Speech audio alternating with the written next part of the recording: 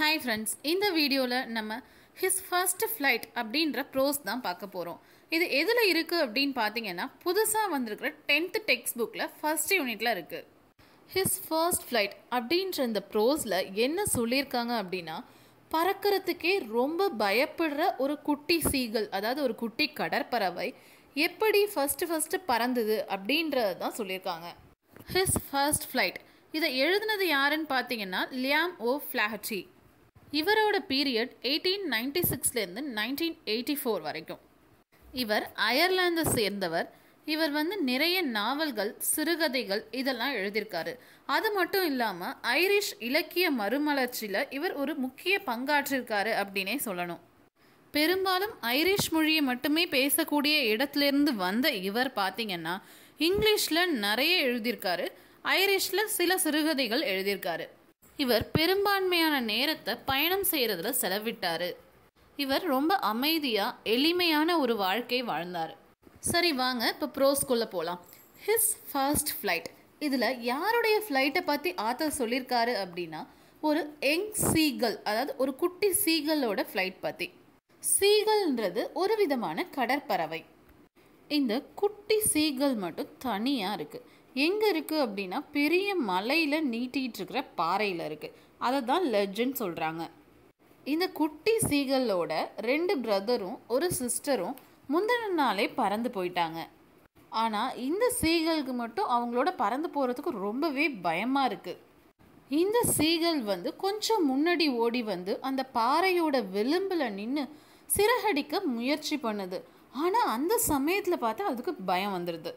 அந்த பாறையோட விளிம்பில் நின்று கீழே பார்க்கும்போது ரொம்ப தூரத்துக்கு பறந்து விரிந்த அந்த அகன்ற கடலை பார்க்கும்போது நம்ம சீகலுக்கு பயம் வந்துடுது. அந்த சீகலுக்கு என்ன தோணுது அப்படின்னா நம்மளோட ரெக்கைகள் நம்மளை சப்போர்ட் பண்ணாது, நம்மளால் பறக்க முடியாது அப்படின்னு தோணுது.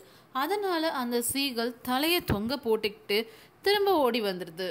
எங்கே வருது அப்படின்னா அந்த பாறையில் முந்தின நாள் அது தூங்குன அந்த சின்ன ஹோல்குள்ளேயே வந்துடுது. ஈவன் இந்த சீகலோட பிரதர்ஸும் சரி சிஸ்டரும் சரி அவங்களோட ரெக்கைகள் இந்த சீகலோட ரெக்கையை விட சின்னதாக தான் இருக்குது. இருந்தாலும் அவங்க விளிம்புக்கு ஓடி நல்லா சிறகடிச்சு பறந்து போயிட்டாங்க. ஆனால் நம்ம சீகலுக்கு அந்த தைரியத்தை கொண்டு வர முடியலை. அதில் டைவ் அடித்து பறக்கிறதுலாம் நம்மளால் முடியாத காரியம் அப்படின்னு நினைக்குது சீகல். நம்ம சீகலோட அப்பா சீகலும் அம்மா சீகலும் சீகலை கூப்பிட்டு பயங்கரமாக திட்டுறாங்க. என்னன்னு திட்டுறாங்க அப்படின்னா நீ மட்டும் இங்கேருந்து பறந்து போய் தேடல அப்படின்னா இந்த பாறையிலே பட்டினி கிடக்க வேண்டியது தான் அப்படின்னு சொல்லி திட்டி பயமுறுத்துறாங்க. ஆனாலும் சீகல் பார்த்திங்கன்னா அங்கேருந்து பறக்கவே இல்லை. ஏன் அப்படின்னா எங்கே நம்ம பறந்தோம் அப்படின்னா நம்ம விழுந்து இறந்துருவோமோ அப்படின்ற ஒரு பயத்திலேயே இது பறக்கலை. இதெல்லாம் நடந்து ஒரு 24 மணி நேரம் கடந்து போயிடுச்சு. இது வரைக்குமே யாரும் நம்ம சீகல் பக்கத்தில் வரவே இல்லை. அதற்கு முந்தின நாள் ஃபுல்லாக இந்த சீகல் தன்னுடைய பெற்றோர்கள், சகோதரன்கள், சகோதரி இவங்கெல்லாம் பறக்கிறத பார்த்துக்கிட்டே இருக்குது. தன்னுடைய பெற்றோர்கள் தன்னோட சகோதரங்களுக்கும் சகோதரிக்கும் எப்படி பர்ஃபெக்டாக பறக்கிறது அப்படின்னு கற்றுத்தரத, அதுக்கப்புறம் அந்த அலைகளில் எப்படி நாசுக்காக வெளில வர்றது, அதில் ஃபிஷ் வெளில வரும்போது அதை எப்படி டைவ் பண்ணி பிடிக்கிறது இதெல்லாம் கற்றுத்தரதை பார்த்துட்ருக்கு. இந்த சீகல் என்னத்தை பார்த்துது அப்படின்னா தன்னுடைய அண்ணன் அவருடைய முதல் ஃபிஷ்ஷை கேட்ச் பண்ணுறதையும் ஒரு பாறை மேலே வச்சுக்கிட்டு அதை எடுத்து சாப்பிட்றதையும் பார்த்துது. இந்த சீகலோட பேரண்ட்ஸ் அந்த பிரதர் சீகல் தன்னோட ஃபஸ்ட்டு ஃபிஷ்ஷை பிடிச்சி சாப்பிட்றத பார்த்து ரொம்ப பெருமையாக சத்தமிடுறாங்க. காலையில் பார்த்தீங்கன்னா அந்த ஹோல் ஃபேமிலியும், அதாவது பேரண்ட் சீகல், பிரதர்ஸ் சீகல்ஸ், அதுக்கப்புறம் இந்த சிஸ்டர் சீகல் இவங்க எல்லாருமே இந்த பிளாட்டூவில் இருக்காங்க. செங்குத்தா உயரமான பாறைக்கு மேலே கொஞ்சம் ஃப்ளாட்டான சர்ஃபேஸ் சமதளம் இருக்கும். அதுதான் பிளாட்டோ, பீடபூமின்னு சொல்கிறோம். அந்த இடத்துக்கிட்ட இந்த ஹோல் ஃபேமிலியும் நடந்துக்கிட்டே நம்ம சீகலோட கோழைத்தனத்தை பார்த்து சிரிக்கிறாங்க. இப்போ பார்த்தீங்கன்னா சூரியன் கொஞ்சம் கொஞ்சமாக மேலே ஏறிக்கிட்டு வருது. தெற்கு பகுதியை பார்த்து இருக்கிற இந்த பாறையிலையும் பார்த்தீங்கன்னா வெயில் பயங்கரமாக இருக்குது. நம்ம சீகலுக்கு அந்த ஹீட்டை தாங்கவே முடியல. ஏன் அப்படின்னா முந்தின நாள் நைட்லேருந்து நம்ம சீகல் எதுவுமே சாப்பிடல. அதனால் அந்த வெப்பத்தை தாங்கவே முடியல. அப்போதைக்கு நம்ம சீகல் கண்ணில் என்ன தட்டுப்படுது அப்படின்னா பாறையோட ஒரு ஓரத்தில் நல்லா காஞ்சி போன மேக்ரல் ஃபிஷ் டெய்லோட ஒரு பீஸ் தட்டுப்படுது. மேக்ரல் அப்படின்றது நல்லா டேஸ்ட்டாக இருக்கக்கூடிய ஒரு வகையான ஃபிஷ்ஷு. அதை தவிர்த்து அங்கே வேற எதுவும் ஒரு சின்ன உணவு கூட கிடையாது. நம்ம சீகல் அந்த பாறையில் இன்ச் பை இன்ச்சாக தேடி பார்க்குது, நமக்கு ஏதாவது சாப்பிட கிடைக்குதா அப்படின்னு சொல்லிட்டு நல்லா தேடி பார்க்குது. எதுவுமே சாப்பிட கிடைக்காததால தான் வெளிவந்த அந்த முட்டை ஓடு இருக்கும்ல, அந்த ஓடெல்லாம் அப்படியே கரக் முறக்குன்னு கரண்டி சுரண்டி பார்க்குது. அது அந்த சீகலுக்கு எப்படி இருக்குன்னா, தன்னுடைய ஒரு பகுதியை தானே சாப்பிட்ற மாதிரியான ஒரு உணர்வாக இருக்குது. நம்ம சீகல் என்ன செய்யுது அப்படின்னா, அந்த பாறையோட ஒரு எண்ட்லேருந்து இன்னொரு எண்ணுக்கு முன்னும் பின்னுமா அப்படியே மெதுவாக நடந்துக்கிட்டே இருக்கு. குழப்பத்தில் என்ன பண்ணுறதுன்னு தெரியாமல் பொறுமையாக இங்கும் அங்கும் நடந்துட்டுருக்கு. பறக்காமலேயே தன்னுடைய பேரண்ட்ஸை அடையிறதுக்கு ஏதாவது வழி இருக்கா, அதை கண்டுபிடிக்கணும் அப்படின்னு யோசிச்சுட்டே நடந்துட்டுருக்கு. ஆனால் அந்த பாறையுடைய எந்த சைடு பார்த்தாலுமே நல்லா செங்குத்தாக இருக்குது, அதாவது நல்லா ஸ்டீப் ஃபாலாக இருக்குது. அது கீழே பார்த்தா கடல் தான் இருக்குது. நம்ம சீகல் இருக்கிற பாறைக்கும் அவங்க பேரண்ட்ஸ் இருக்கிற பாறைக்கும் இடையில நல்ல அகன்ற ஆழமான ஒரு இடைவெளி இருக்குது. பறக்காமலேயே தன்னுடைய பேரண்ட்ஸ் கிட்ட போகணும் அப்படின்னா நம்ம சீகல் கொஞ்சம் கொஞ்சமாக அந்த பாறையோட நார்த் சைடை நோக்கி மூவ் பண்ணாதான் உண்டு. ஆனாலுமே எப்படி அது நடக்கும்? வந்துட்டு எந்த விதமான ஒரு பாறையுமே கிடையாது. அதே சமயம் இது பறக்கவும் பறக்காதே. அதுக்கு மேலே நம்ம சீகலால் எதையுமே பார்க்க முடியலை. அந்த செங்குத்தான பாறை ரொம்ப ஸ்டீப்பாக இருக்குது. அண்ட் அதோட உச்சி, அதாவது அதோட மேலே பார்த்தா கீழே இருக்கிற கடலை விட ரொம்ப தூரமாக தெரியுது. கொஞ்சம் கொஞ்சமாக நடந்து நம்ம சீகல் அந்த நீட்டிகிட்டு இருக்கிற பாறையோட விளிம்புக்கு வருது. அங்கே வந்து ஒத்த காலில் நிற்கிது. இன்னொரு காலை தன்னுடைய ரெக்கைக்கு கீழே மறைச்சி வச்சுக்குது. ஒத்த காலில் நின்றுக்கிட்டு ஒரு கண்ணை மூடிக்கிட்டு இன்னொரு கண்ணை அப்படியே, அதாவது தூக்கத்தில் விழப்போகிற மாதிரி ஒரு பாவனை பண்ணுது. ஸோ நம்ம இப்படி நின்னோன்னா நம்மளை யாராவது கண்டுப்பாங்க, நமக்கு ஏதாவது தருவாங்க அப்படின்னு நினச்சிட்டு நம்ம சீகல் இப்படி நிற்குது. ஆனால் அவங்க பேரண்ட்ஸ், பிரதர்ஸ், சிஸ்டர்ஸ் யாரும் வந்து இதை பார்க்கவே இல்லை, அதாவது கண்டுக்கவே இல்லை. அப்போதைக்கு நம்ம சீகல் என்னத்தை பார்க்குது அப்படின்னா, தன்னுடைய 2 பிரதர்ஸும் சிஸ்டரும் அந்த பீடபூமி மேலே அப்படியே தன்னுடைய தலையை கழுத்துக்குள்ளே சாய்ச்சிக்கிட்டு தூங்கிட்டு இருக்கிறத பார்க்குது. இந்த ஃபாதர் சீகல் என்ன பண்ணுது அப்படின்னா, அந்த ரெக்கைகளை அப்படியே சுத்தம் பண்ணிக்கிட்டே இருக்குது. இந்த மதர் சீகல் மட்டும்தான் நம்ம சீகலை பார்க்குது.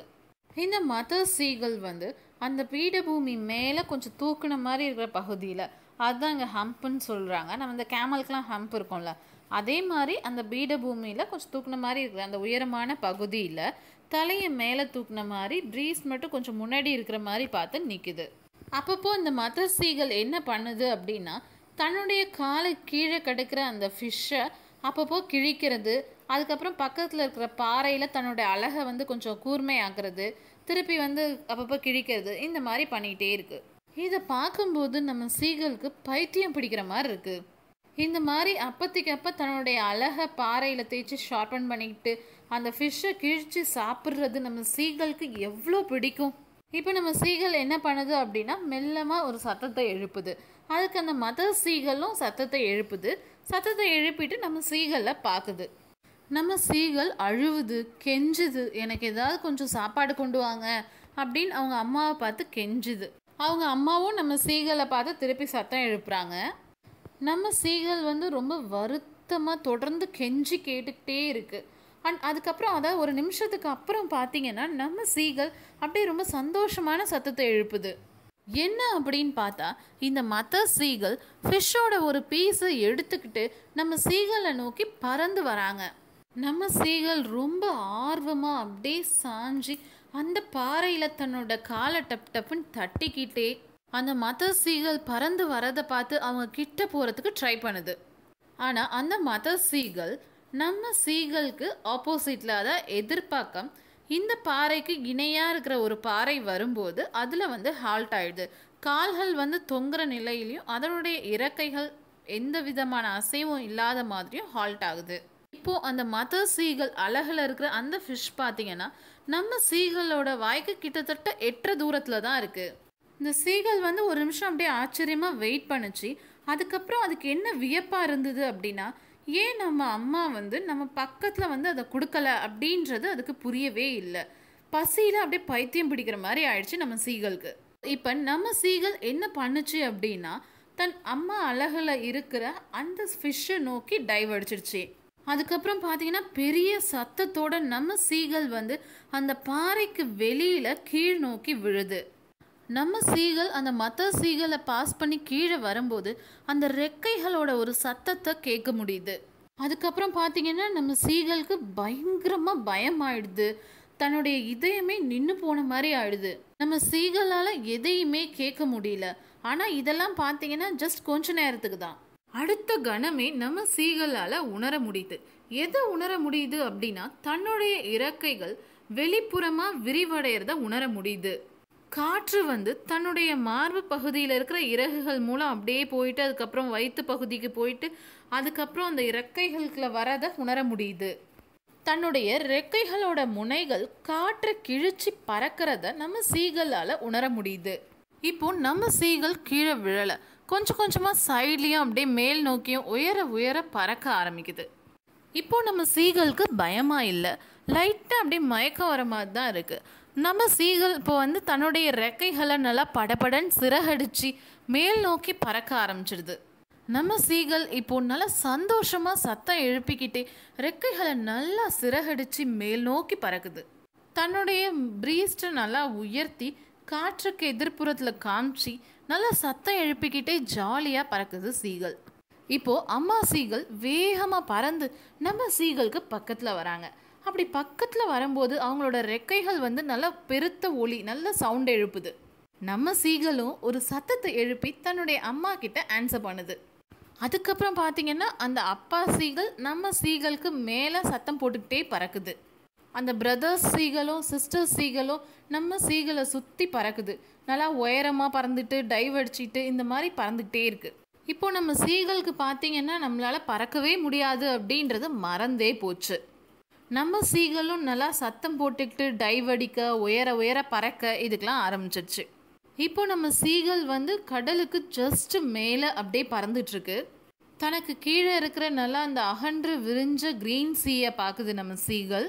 தன்னுடைய அலகுகளை அப்படியே சைடில் திருப்பி அப்படியே சந்தோஷமாக சத்தம் போட்டுக்கிட்டே பறக்குது சீகல். நம்ம சீகலோட பேரண்ட்ஸ், பிரதர்ஸ், சிஸ்டர் எல்லாருமே நம்ம சீகலுக்கு முன்னாடி இருக்கிற ஒரு தளத்தில் உட்காடுறாங்க. ஸோ அவங்க அப்படி லேண்ட் ஆகி உட்காந்ததும் நம்ம சீகல்லையும் இங்கே வா வந்து உட்காரு அப்படின்னு சொல்லி கூப்பிட்றாங்க. நம்மளுடைய சீகல் அப்படியே இந்த க்ரீன் சீல காலை வச்சு அது மேலே நிற்கலாம் அப்படின்னு சொல்லிட்டு ட்ரை பண்ணுது. ஆனால் அந்த சீகலோட கால் வந்து அதுக்குள்ளே போயிடுது. பயத்தில் திருப்பி எந்திரிச்சிடலாமா அப்படின்னு சொல்லிட்டு ரெக்கையை அடிச்சுக்கிட்டு எந்திரிக்க முயற்சி பண்ணுது நம்ம சீகல். ஆனால் நம்ம சீகல் சாப்பிடாததால் ரொம்ப டயர்டாகவும் வீக்காகவும் இருக்குது. அது மட்டும் இல்லாமல் இப்போ இவ்வளோ தூரம் பறந்து வந்ததில் அதோட எனர்ஜி ஃபுல்லாக போயிடுச்சு. அதனால் நம்ம சீகலால் டக்குன்னு எழுந்து பறக்க முடியல. நம்ம சீகலோட கால் வந்து கடலுக்குள்ளே போயிடுச்சு. அதுக்கப்புறம் நம்ம சீகலோட அடி வயிறு வந்து கடலை அப்படியே டச் பண்ணுது. அதுக்கு மேலே சீகல் வந்து கடலுக்குள்ளே போகலை, அது மேலே அப்படியே மிதந்துட்டுருக்கு. நம்ம சீகலை சுற்றி அதோட ஃபேமிலி மெம்பர்ஸ் நல்லா சத்தம் போட்டுக்கிட்டு நம்ம சீகலை புகழ்ந்துக்கிட்டு இருக்காங்க. அது மட்டும் இல்லாமல் நம்ம சீகலுக்கு சாப்பிட்றதுக்கு டாக் ஃபிஷ்ஷும் கொடுக்குறாங்க. இவ்வாறு தான் நம்ம சீகல் ஃபர்ஸ்ட்டு பறக்க ஆரம்பிச்சுது. இதோட இந்த ப்ரோஸ் முடியுது. இவ்வளோ நேரம் இந்த ஸ்டோரியை பொறுமையாக பார்த்ததுக்கு ரொம்ப நன்றி. இந்த சேனலுக்கு சப்ஸ்கிரைப் பண்ணுங்கள், உங்களோட ஃப்ரெண்ட்ஸ்க்கும் இதை ஷேர் பண்ணுங்கள்.